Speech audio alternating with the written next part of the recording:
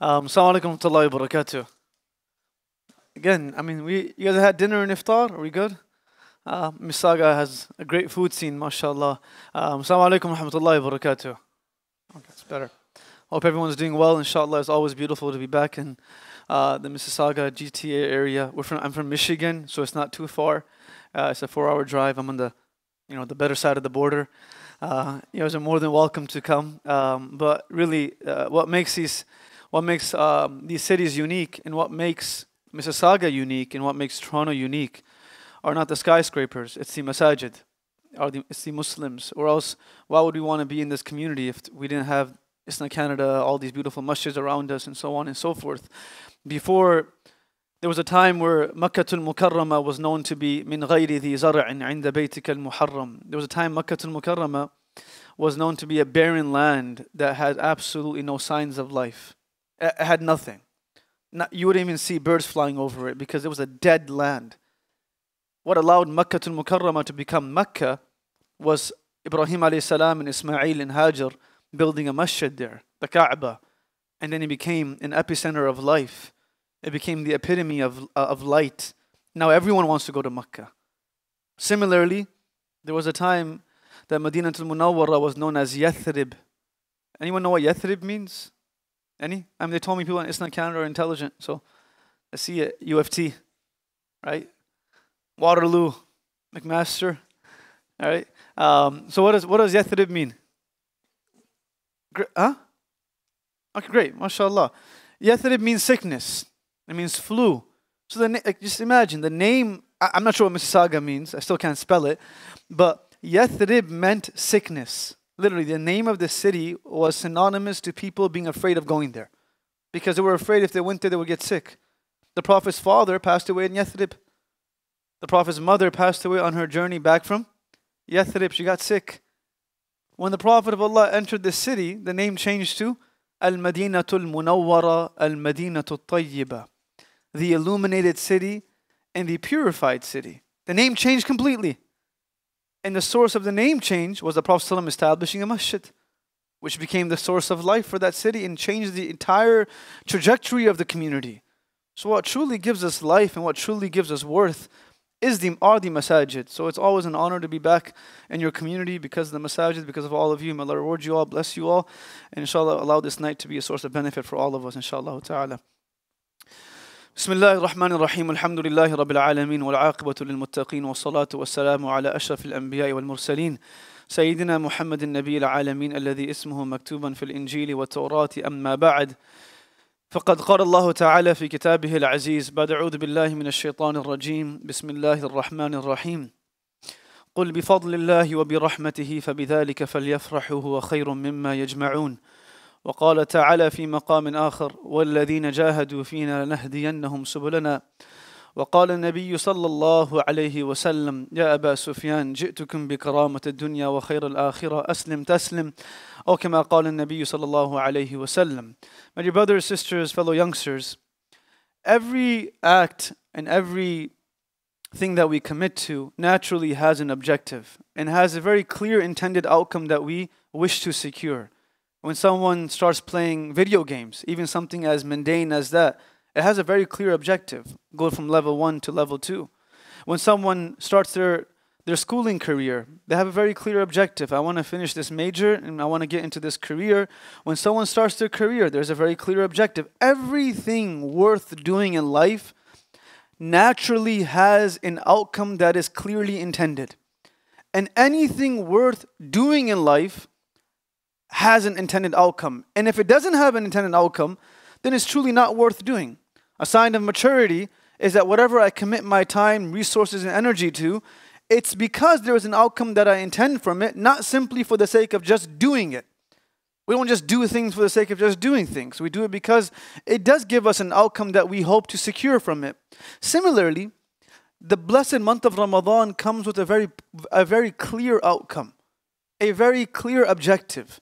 And that objective, if not secured, quite frankly, means that Ramadan was not used correctly. If that outcome is not secure, that means that month, though we filled the space of it, we never took from the soul of it. though we filled the space of the masajid, we weren't able to internalize the qualities of the people of the masjid. Though we filled the spaces of the masajid, we weren't able to internalize the qualities that were read inside of Taraweeh from the Quran. So there's a clear objective of this month. And that clear objective was highlighted by the Prophet ﷺ as he climbed upon the minbar one day. And as he climbed upon this minbar, his pulpit, he walked in the first step and he said, Ameen. And then he climbed the second step and once again he repeated, Ameen. And then he climbed in the third step and once again he repeated, Ameen. And the Sahabas that are observing this, they were very inquisitive, very present, and very observant. They see this and they have never seen this before. So they say, Ya Rasulullah, what was this that you just did? Each step you took, you said, Ameen, we've never seen this from you. Please tell us what you were doing. And the Prophet of Allah, ﷺ, he responded to them by saying, the first step that I took, Jibreel alayhi salam descended from the heavens. And he made a very beautiful dua. And the dua was, rather it was a dua against certain people, which was, may Allah's wrath, may Allah's la'na be upon those people who hear my name and don't respond by saying sallallahu alayhi wasallam. So they hear my name, but they don't send durood upon me. Because the rule is wherever we hear the Prophet's name, we're supposed to respond by saying sallallahu alayhi wasallam. It's like whenever people say MJ's name, they say goat next to it. Like if you don't say goat, people get upset. Imagine the greatest human being of this world. If you say his name and you don't say sallallahu alayhi wasallam, it dismisses his greatness. Not that it makes a difference to him, it makes a difference to our tongue. ما إن مدحت محمدا بمقالتي ولكن مدحت مقالتي بمحمد صلى الله عليه وسلم. Where the poet says that the Prophet of Allah did not become more praiseworthy because I praised him. He did not elevate in his ranks because I said sallallahu alayhi wasallam. His worth and value did not increase because we praised him. That's you and I. His worth didn't increase because Allah has already told him, وَرَفَعْنَا لَكَ ذِكْرَكَ. There's no one that can reach your level. You're an untouchable. You're the definition of a goat when it comes to Allah's creation. Rather, when I praise you, my life becomes praiseworthy. My tongue becomes praiseworthy because I was able to say your name. And then he walked in the second step and he said that the dua that was made is, may Allah's la'na and wrath be upon those people whose parents are alive at an elderly age and they still are unable to secure a gateway to Jannah. They have a shortcut. The shortcut is service to parents.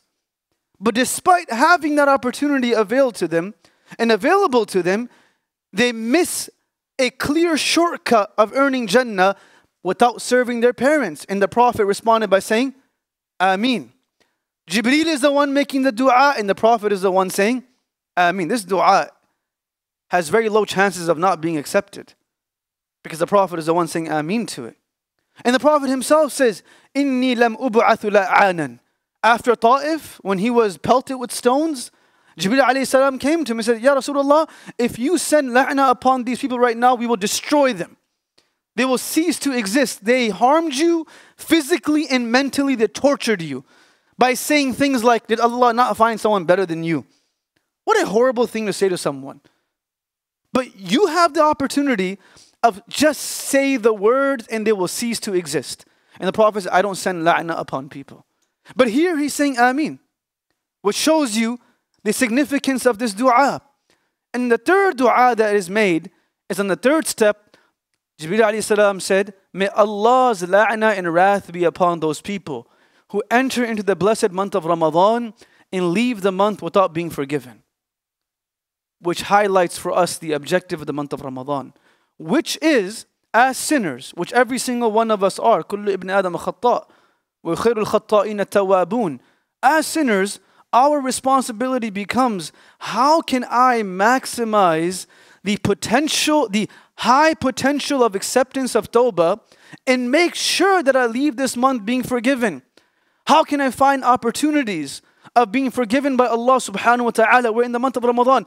Every single moment is an opportunity of being forgiven. However, my topic is not about forgiveness. My topic, continuing from what I spoke about earlier today, is about something a little different. There are a few reasons why a person's forgiveness is halted. There are a few reasons why even in the month of Ramadan, the month of absolute acceptance of tawbah, that even the largest, the most major sinner, if he chooses to raise his hands or her hands, drops a few tears, puts their head on the sajada, their tawbah will be accepted. But there are still such unfortunate people that despite this potential sale of forgiveness, they're not forgiven. And the Prophet of Allah highlights two people that are not forgiven. Number one is a person who is a mushahin, who holds hatred in their hearts for others, who has animosity in his hearts for others. They have a sense of bughd, they have a sense of a hatred for Muslim brothers and sisters in their heart. This person is not forgiven. How is it possible that Allah is giving us a fire sale of forgiveness in this month, and I am unable to forgive my own sibling for something that they've done to me? I'm unable to forgive my friends, my brothers and sisters in Islam. What is this fake delusion of Muslims are brothers and sisters in faith, but someone that does me wrong, I cannot forgive them? This is hypocrisy, because believers, abarruha qulub, we are forced to cultivate hearts that are ready to forgive. That regardless, now we're not saying being doormats, and we're not saying to be oppressed, but we're saying in the moments of opportunity of forgiveness, this is where Allah forgives us. Our deen is cyclical. It has an ecosystem where the Prophet of Allah says, "Man satara ayba musliman satarahu Allahu yawm al-qiyamah." It's very interesting. He says, whosoever hides the sin of a believer, Allah hides their sins. So when we hide someone's sins, Allah hides our sins. The Prophet of Allah says, "Irhamu turhamu." We forgive people, He forgives us. He says, "Inna Allah fi auni al-abdi ma kana al-abdu fi auni akhi." That Allah will perpetually be in the support of someone as long as he or she is also helping someone else. So all of these impacts and effects of Allah's support, Allah's forgiveness, Allah's covering of us is dependent upon us doing it for somebody else. Where He subhanahu wa ta'ala says, "Ala tuhibbuna an yaghfir Allahu lakum?" Would you not wish for Allah to forgive you? Where He is saying that if you forgive, I shall forgive you. Ar-Rahimuna yarhamuhumur Rahman. Irhamu man fil ard yarhamukum man fis sama. Where the Prophet of Allah says, Allah forgives those who are able to forgive one another. So the first person whose tawbah is halted and suspended is a person who is unable to forgive people, and their heart is filled with a sense of jealousy, hatred, and animosity. The Prophet of Allah, one day, Anas ibn Malik, a young companion, came to him and he said, "Ya Rasulullah, tell me one sunnah that I must live by." You know, we always ask, like, give me that one thing. Give me that one-liner. Right, we're all big on these quotes and these snippets and all of this great stuff.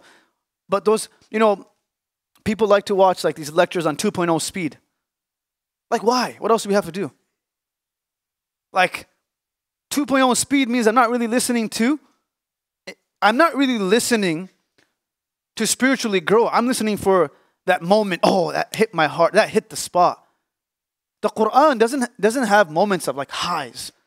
The whole Quran, why do we do a khatam?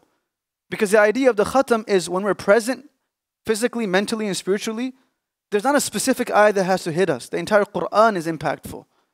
It's not about looking for that snippet or for that moment, though it's perfectly fine for social media. I'm all right, guys. I don't mind. Don't snippet this part, right? But nonetheless, he's asking for that one thing.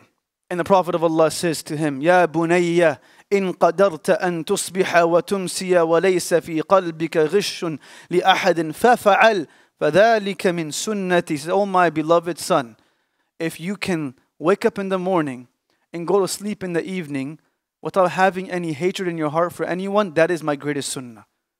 That is the greatest sunnah. We have youngsters in our communities fighting each other over the things that we shouldn't even speak about in the masjid because our hearts are so filled with a sense of competition for the world. Our hearts are filled with the filth of this competition, and because of it, we can't forgive someone. We don't struggle with not forgiving someone because of something that is religious, something that has a religious connotation. It all has a dunyawi connotation, and it's not even worth it. Because dunya comes to an end very soon anyways. So the first thing is not being able to forgive one another. The second thing, which I wish to highlight in the time that I have left, is people whose parents are unhappy with them. We're all youngsters sitting here. I am unable to achieve the objective of the month of Ramadan if my mother or father are not pleased with me. Let that sit for a minute. It's not that my friend isn't pleased with me. It's not that my homie isn't pleased with me. It's my parents are not pleased with me. How can I commit to such a level of spirituality when the bedrock in the foundation is my mother's pleasure? Where the Prophet of Allah says, رِضَى الرَّبِّ فِي رِضَى الْوَالِدِ وَسَخَطُ الرَّبِّ فِي سَخَطِ الْوَالِدِ. That the pleasure of Allah is contingent upon the father being pleased with the person. The pleasure of Allah is contingent upon the mother's joy for their children. We live this entire year fulfilling all of our own desires, spending time with our own friends. Our parents don't have someone to have iftar with. Many of our parents, how many iftars do we do with our own parents? And how many iftars do we do with our friends? How many suhoors do we do for our parents? How many times have we brought iftar home for our parents? How many times have we cleaned the house for our own parents during the month of Ramadan? What is this fake delusion of spirituality? This tahajjud, this qiyam, this qira'ah, this fasting brings no benefit of forgiveness if my mother is not pleased with me. This is the words of the Prophet. These are not my words. If my father is displeased with me, this is a sense of shaitan manipulating a sense of spirituality upon us and allowing us to commit to such depths without having the surface level that we need to have, which is our parents' pleasure. And every single one of us, if our parents are alive and if our parents are not alive, go visit them in their graves and say salam to them. Serve your khalas and your uncles. Serve their friends. A man came to Umar radiallahu anhu and said, my parents are not alive. What should I do to earn their happiness? He said, be kind to their friends. Those same aunties and uncles that are really annoying, that are our parents' friends, being kind to them also makes Allah happy. Abdullah ibn Umar radiallahu anhu was traveling one day for Hajj and he had his animals for Hajj. And as he was traveling with these animals, he stopped by a certain area and he met a man. And the man was hosting him and he said to him, are you the son of so-and-so? And the man responded by saying, yes, I am the son of so-and-so. And he told the people of his caravan, take all my animals and give it to him. And as they moved forward, the people asked, well, why would you give all your animals to this person? And he responded by saying, this is a man whose father was very beloved to my father. That's it. Nothing more. He hasn't done anything for me. But my father loved being around him, so I love him as well. That's how they sought forgiveness. How can a person earn Allah's forgiveness if we are the source of shattered hearts for our mothers?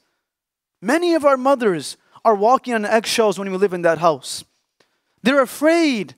There are literally parents who are afraid to tell their children what to do because they cannot gauge the type of response they will get from us.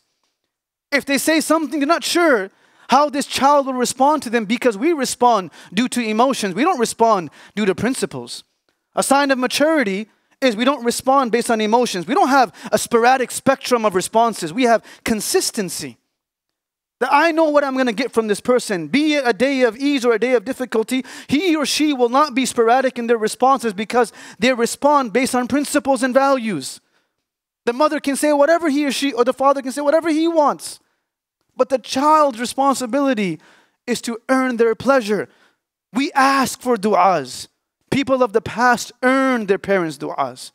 Earning a du'a. We always say, why is it so that my parents are making du'a for me and it's not accepted? Because there's a difference of asking for a du'a and earning a du'a. Earning a du'a comes from the heart. Earning a du'a means we served for it. Earning a du'a means that the mother doesn't even have to say it. She just feels it in the heart and the acceptance is already there. More worthy of i'tikaf in the month of Ramadan and jihad in the path of Allah was a mother of a Sahaba where a man came from Yemen. This young Sahaba traveled all the way from Yemen, came to the Prophet ﷺ. And as he came to the Prophet of Allah, he says to the Prophet of Allah, I came from Yemen all the way here. The Prophet says, why'd you come here for? And he responded by saying, I came here simply to serve you, ujahidu fi sabilik, to fight in the path of Allah, to learn your religion, to be with you in your company. And the Prophet of Allah asked his young companion, the Prophet ﷺ had firasa, he had intuition. He says to him, well, when you left, was your mother happy or was she crying? When you left to come to such a virtuous act of serving me, was your mother pleased or was she upset? هل هي باكية أم ضاحكة? Was she laughing or was she crying? And the man responded by saying, my mother, when I left, she was crying. The Prophet says, irji', go back. There is nothing in the world more worthy in being in the company of the Prophet ﷺ. Just by being in his company, you are now guaranteed Jannah. We justify leaving our parents for virtuous things, for things that are justified to be virtuous, for things that fall under the framework and the definition of da'wah, the definition of being with our siblings and friends, and the definition of hanging out. We can justify, as youngsters in this time and age, I believe we have the ability to justify anything. This man came to serve the Prophet. The Prophet says, go back, وَضْحِكْهَا كَمَا بَكَيْتَهَا, and make her laugh the way you made her cry. And leave her as she's smiling, not as she's crying. How many of us leave the home at times that our mothers are upset at us? What if that was the last time we meet our mother? You can craft how you meet people as your first impression, but you cannot craft how you meet people as your last impression. And last impressions are lasting impressions, not first impressions. What if that is the last time my mother meets me? What if that was the last time my father meets me? What if that's the last time I'm able to serve them? These are opportunities that people who have lost their parents will literally do anything in this world for. Ask a youngster whose mother or father isn't alive in the month of Ramadan what they would do to have iftar with them again. What they would do to serve them again. What they would do to be in their company again. A friend lost here and there, count it, it's a dime a nickel. They come and they go. Parents are only two. Parents are only there for a certain amount of time. And if I can't build up the courage to say no to a friend to serve my mother, that's not love then. That's not true love. The Prophet of Allah ﷺ says to his companions that if I was leading Maghrib Salat, a fard prayer, and from the corner of my house my mother was to say, Ya Muhammad sallallahu alayhi wasallam, I would break my prayer and say, Labbaika wa sa'adeka ya ummi. Oh my mother, I'm right here. I'm right there. Tell me what you need from me. The Prophet of Allah on his journey back from Hudaybiyah, he stopped in an area called Abwa. Abwa was the area where his mother was buried. He lost his mother at the age of 5. And he remembered where she was buried because he loved his mother. And he stops at this area, and Umar radiallahu anhu says, the Prophet was always with us, so we always knew where he was. But suddenly he disappeared, and we can't see him anymore. And we started becoming anxious. Did something happen to the Prophet? So we start looking for him. And from a distance we could hear a loud noise, as if someone was sobbing. And as we come close, we see the Prophet of Allah sitting like this, with his head wrapped in his lap, and his body shaking from how much he was crying. And Umar radiallahu anhu comes and he hugs him from the back. He says, That's enough, Ya Rasulullah. Kafayta. And the Prophet of Allah says, Oh Umar, you don't know who is here. You don't know why I'm crying. He says, Ya Rasulullah, what's making, how can we help? And he says, this is the resting place of my mother. How I wish she could have seen what has happened with her son. How I wish she could have been here with me. That is one of the only times the Prophet sobbed at the grave of his mother.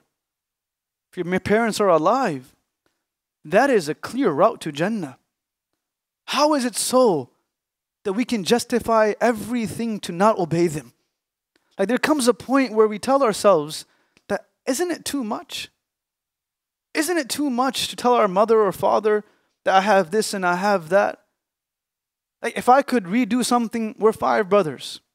My youngest passed away, rahimahullah, 2-3 years ago in a car accident. If I could redo something as being, well, whatever they call a scholar in today's time, and living half the year outside of my house, would really be staying home and serve my mother more. Some of us don't have that opportunity. And some of us would do anything to have that opportunity.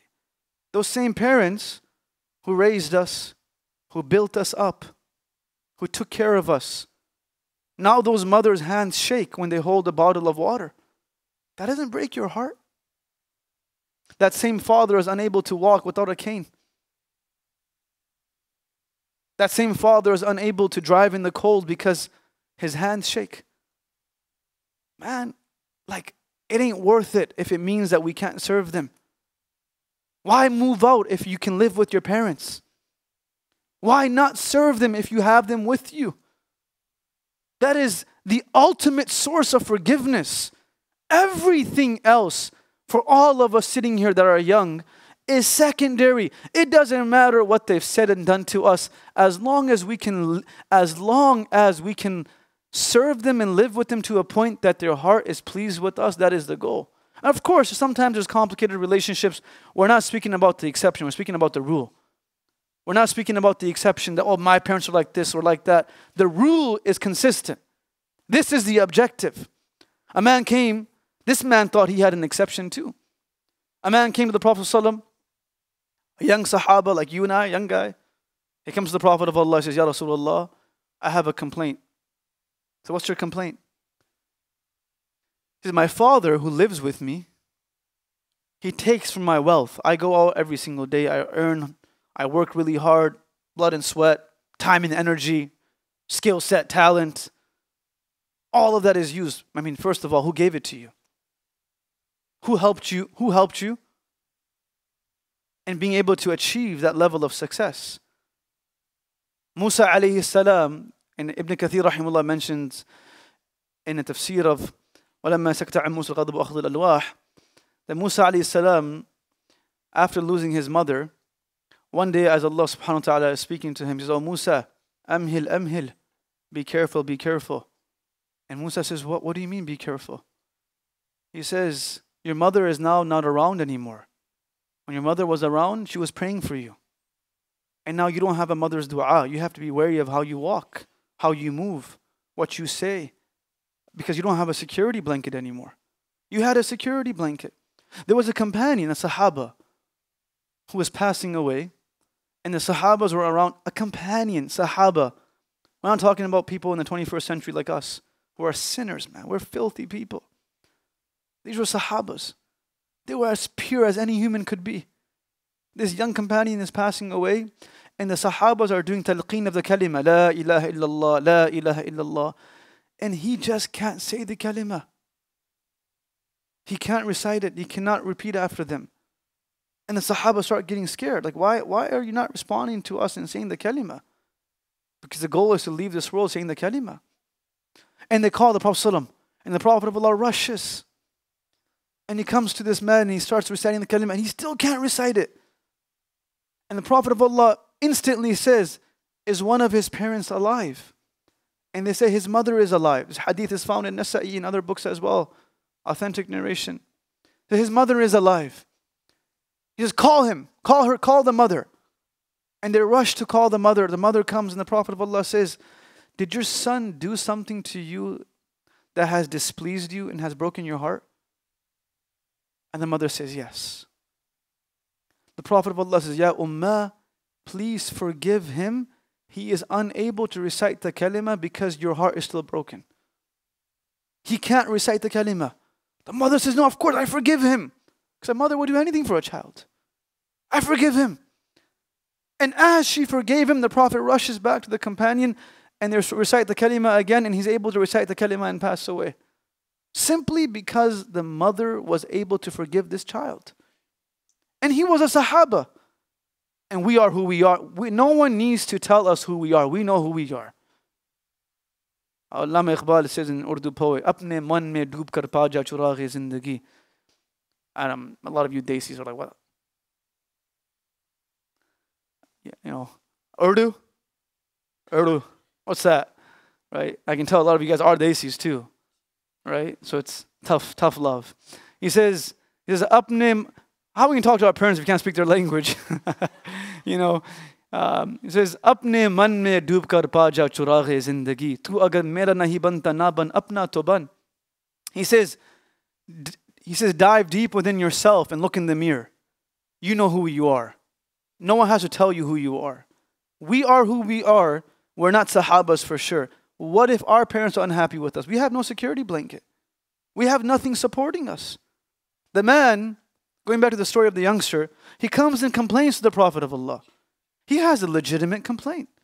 You know, we always say here, both sides of the story, you know, this sounds very real. You know, listen to this person. Yeah, it's a legitimate complaint. It's a justifiable complaint. My father takes from my wealth. And he eats from my wealth. I work hard and he takes from it.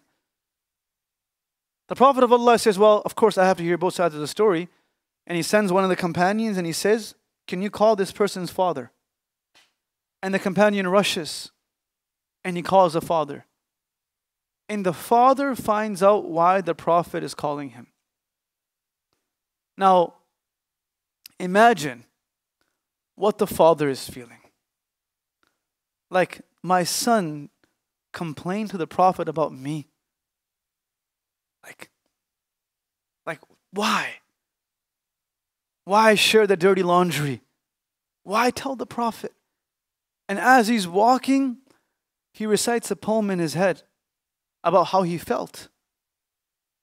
And as he comes to the Prophet ﷺ, the Prophet ﷺ says to him, before you say a word and before I ask you a question, you must recite the poem that you read in your head to me. And the man says, Ya Rasulullah, every time I come and see you, my faith increases that you are a prophet of Allah. How did you even know that I said something? And he said that Jibreel alayhi salam descended from the heavens and said that Allah subhanahu wa ta'ala said that before I ask you any questions, I must ask you to recite the poem that you had in your head. A father whose heart is broken, they don't have to say anything. Allah hears the voice of their heart. Allah hears, in Urdu they say, Dil ki tarap. Like some of our parents are truly, and where I'm saying this because we travel quite a bit, and some of the stories that we hear from parents are heartbreaking, man. Like children that are intelligent, rational, logical children like you and I are unable to find a way to please our father and mother. Like, why? We can finish medical school. We can make it to the best program. But we can't find the means to make our mother smile, which is equal to an Umrah and Hajj. That's not a sign of lack of intelligence. That's a sign of lack of will and love. That's a sign of lack of purpose. I don't even want to do it because it's already there for me. The Prophet says, recite that poem to me.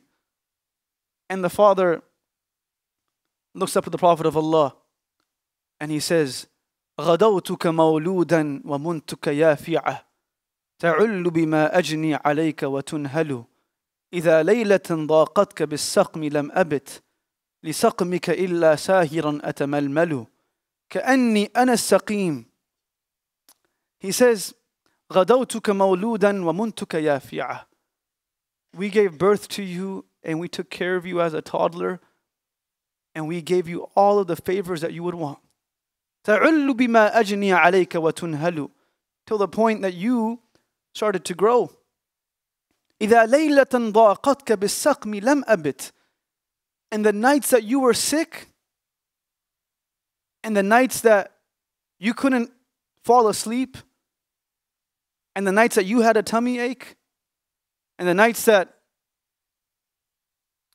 you couldn't find a way to be at rest, كأني أنا المتروق دونك بالذي. It was as if I was the one struggling to sleep. It was as if I was the one who had a headache. Nobody loses sleep for someone except for parents. Nobody. I don't care how much they love you. When it hits bedtime, they go to sleep as if nothing is wrong. except for parents and maybe siblings if you're lucky enough. If you're fortunate enough, you have siblings, you're blessed like that. But most people, all they have is parents. Not even children are of that nature. Parents. If any of you youngsters are mothers or fathers now, would know what that means. Allah blessed me with a child 2-3 years ago, or actually 2 years ago. I'm hardly home, but I can tell you, I sleep. I can't use that example for myself. But quite often this kid, if he can't sleep, the mother can't sleep, the father can't sleep. It was as if I was sick. And now our parents get sick, ask for medication. I have a commitment. What does that even mean? I have a commitment more important than serving your mother? My brother, rahimahullah, passed away picking up medication from a pharmacy to serve his mother. Do you think Allah will not give him Jannah? The kid passed away picking up medication for his mom to make sure that his mother has what she needs. Oh, I have a commitment. Have iftar with me today. I've already committed to my... So what? That, if the mother has to ask for something, you know she thought about it at least 10 times. Because she doesn't want to make it hard for us. He doesn't want to make it hard for us. When was the last time I turned my father's car on in the winter? Like, when was the last time I put his jacket on? They say that the Canadian culture is different than the back home culture. You don't have to stand for your parents. Screw the culture that tells us that we don't respect our parents. We don't want that culture that tells us don't stand for our parents when they walk in the room. That's not a culture that we associate to. The culture that says, eat before your father eats. What are you talking about? This is not culture. This is simple etiquettes that earns the dua of a father that will take us from being a nobody to being the greatest scholar or the greatest entrepreneur or the greatest physician. People that make it in life Islamically make it because their parents make dua for them. I promise you, us brothers would not have a single thing in our life if our mother wasn't making dua for us. And I'm not saying that out of humility. I'm saying that because we've seen it. Their du'as are fuel for our engine. And if you don't have that dua, you don't know what you're missing. And if your parents are not alive, I say it again, visit their graves. Serve your khala. Serve your uncles. Al-khalatu bimanzilatil Your khala is like your mother. Has the same ranking like your mother. The older sibling is like the father. Our Prophet taught us that an older sibling is like a father. That we don't have the right to raise our voice in front of them. We don't have the right to disrespect them in front of people. The Prophet of Allah says, "Man lam yuqar kabirana wa yarham ala saghirana falaysa minna." Whosoever does not honor their older siblings and their elders and does not give mercy and show mercy to those younger than them, the Prophet of Allah's words are, this person is not from amongst us. Like, who are we trying to please when the hierarchy of honor is compromised? There's a hierarchy of who deserves our good character. And it's not the Tim Horton's sister or brother that's serving us. It's not the person at Sobeys or Walmart. It's not the professor at university who doesn't care about us, doesn't even know our name properly. It's the person who loves us. It's he or she that wakes up in the middle of the night making dua for us. When was the last time as a youngster we woke up in the middle of the night making dua for someone? We don't know how to do it. Because our hearts are so fixated in our own benefit that we don't know how to make dua for even our own parents. I was in Makkah al-Mukarramah. We took a group of people to Umrah, and a youngster standing next to me says to me, "Mufti, please tell me, I don't know what to make dua for," after 30 seconds. I said, "Did you make dua for your parents yet?" He says, "No, not yet." I said, "What are you making dua for if you're not making dua for your parents? That's what got you here anyways. That's what moves you forward." The man says, "I couldn't sleep because you were sick. And we can't pick up medication because we have a commitment to go to the gym." Like, this is the reality of how we are. This is not some illusion. This is a basic reality of youngsters living in North America right now. Parents are expendable. Parents are treated worse than senior citizens in senior citizen homes. They're walking on eggshells in the home that they purchased. because we don't know how to respond to them when they get upset at us. Just learn how to listen. I teach us brothers, tell ourselves all the time, our parents are elderly now. Let them speak and just shut your mouth. My older brother says to us, you live with your mother, your honor is in serving your mother, because when she speaks to you, you get reward simply listening to her. There are only 3 things that when you look at, you get reward. Ibn Qayyim rahimahullah says there are only 3 things. Just by looking at them, you get reward. Can you imagine how precious and valuable these 3 things are? Number 1, the Kaaba. We look at the Kaaba. Just by looking at the Kaaba, our book of deeds are being filled with good deeds. There is no tawaf, there is no crying, there is no reading Quran. All there is a sight of the Kaaba. Then he says, number 2, looking at the Quran. Not even reading it, just looking at the Quran. And number 3, looking at your parents in a way that makes them proud and makes them smile. Just looking at them. When our parents speak to us, we have students, and my biggest pet peeve is when parents speak to them, they're on their phone. But when their friends speak to them, they're looking at them dead center in the eyes. What's up, brother? And when a sister speaks to them, it's even... Right. We can't even look them in the face and speak to them, because we're looking for the quickest gateway to leave. Are you done yet? Are you done yet is a statement. I don't think you can find a more disrespectful statement to someone. Are you done yet? Are you finished yet? Imagine telling someone's mother, are you done speaking to me yet? Your own mother. That person doesn't deserve to be forgiven. The Prophet of Allah's Ameen is real, where he said that the objective of the month of Ramadan will not be reached because this person's parents have not forgiven them. And this man continues his poem and he says, then I raised you to a point that when you pointed at a shirt, I bought it for you. You pointed at shoes, I purchased it for you. I took a loan to buy your car. I took a loan to put you to school. I had to borrow money to make sure your Eid was worth it. Man, ask children, ask youngsters. We have youngsters in our community whose parents have passed away. On Eid, they don't experience the hug of the mother. I don't know what that Eid would look like without a mother around. I truly believe we won't be able to celebrate Eid without your mother. And our mothers are alive. And on Eid day, how much time do you spend with your parents? No.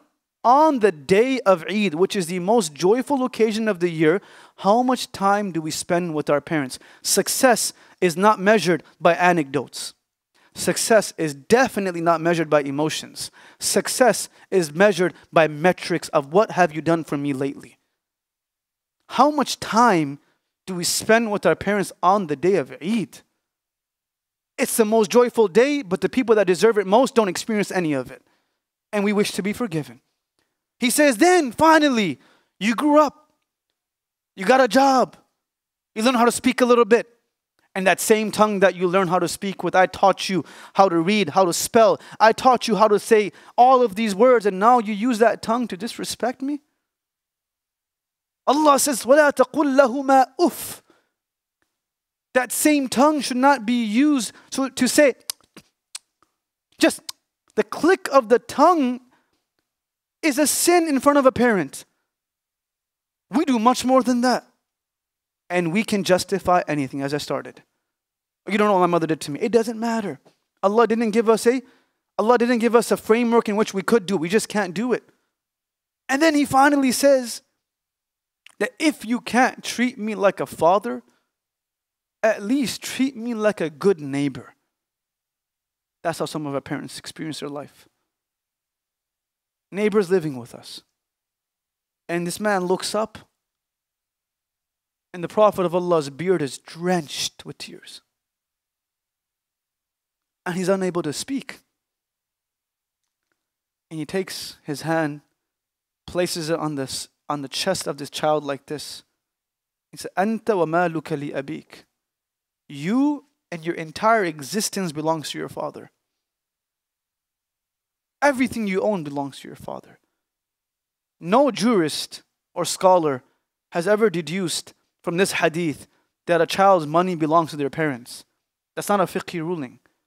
It's simply to show that everything you own is because of him.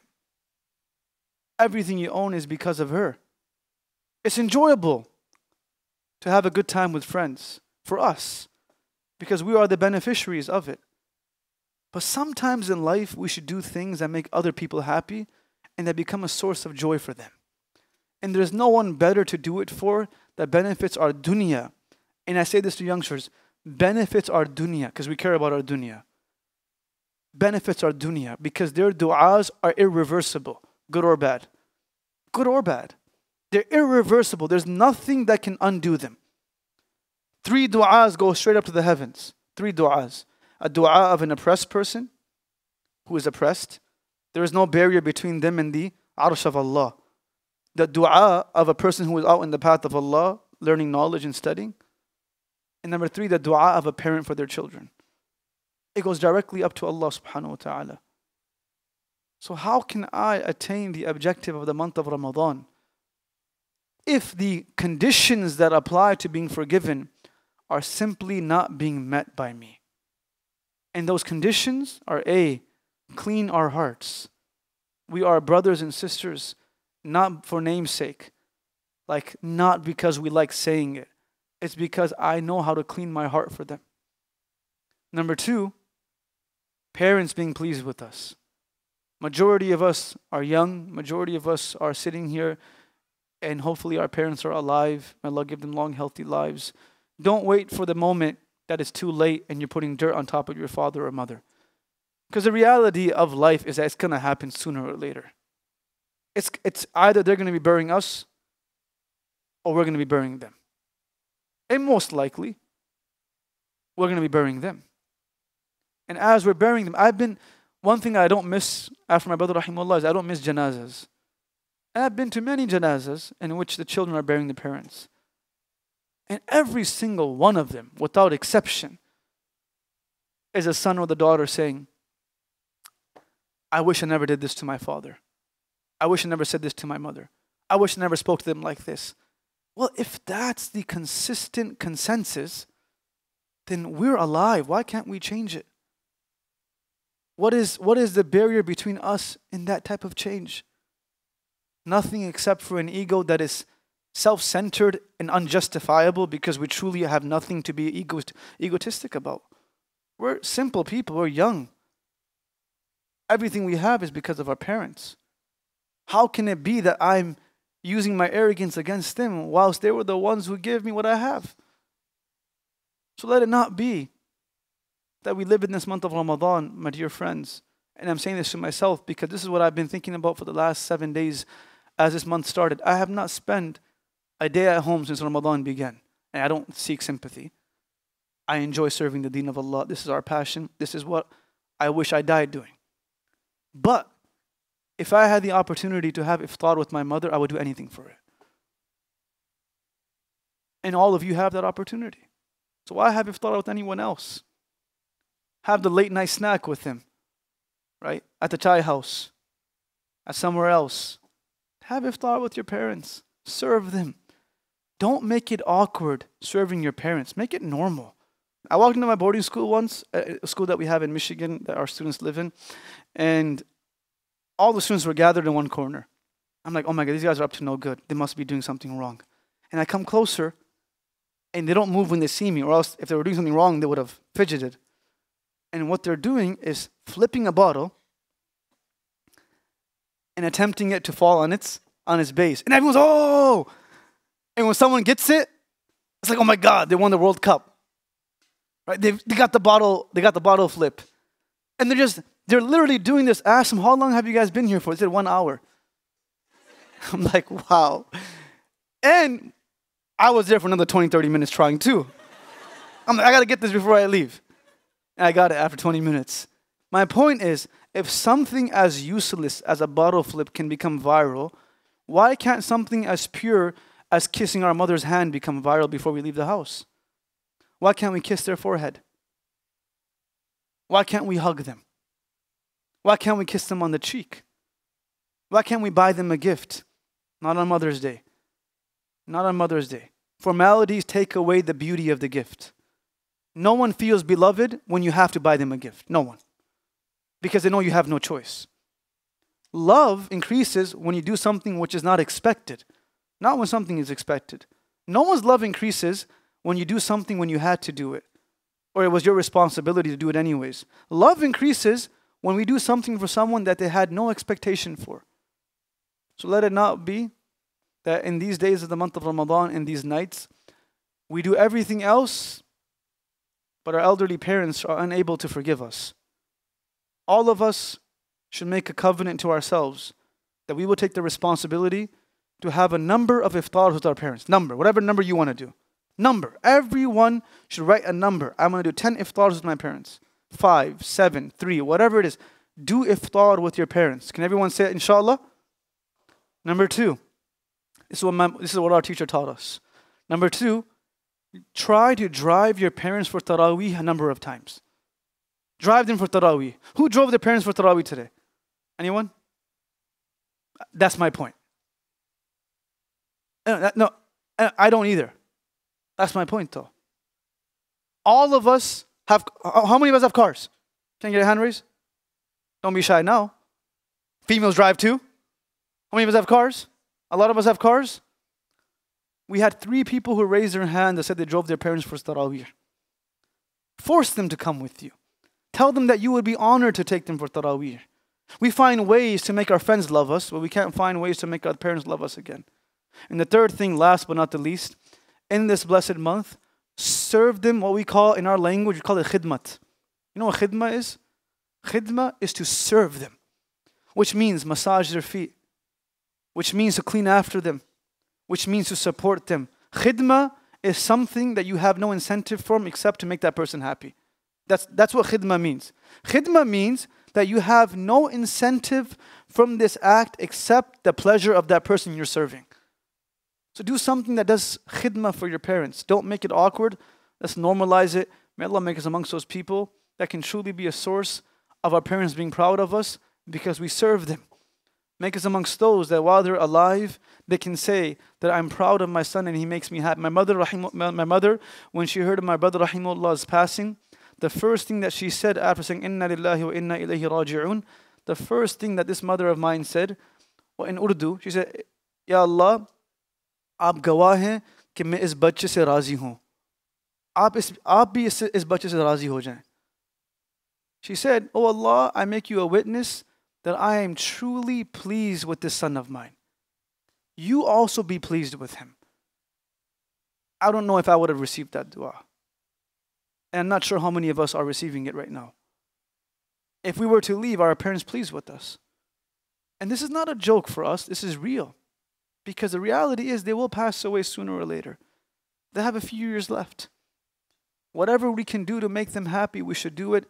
And through that, how I started, there is a possibility that forgiveness can be earned by us in the month of Ramadan. Without it, there's not even a possibility. Because our parents are displeased with us. May Allah make us amongst those who can please them, serve our parents, serve our mother, especially our mothers. May Allah make us such that as they're getting older and more frail and their hair is turning white and gray, that we are there for them the way that they were there for us. That the way they taught us how to walk, we can help them walk. The way they taught us how to eat, we can help them eat. The way they taught us how to live life, we can help them live life at an elderly age. Most mothers and fathers, they don't want to live to an elderly age because they know that their kids can't serve them. They know that. But why not give them that type of support that we're right here.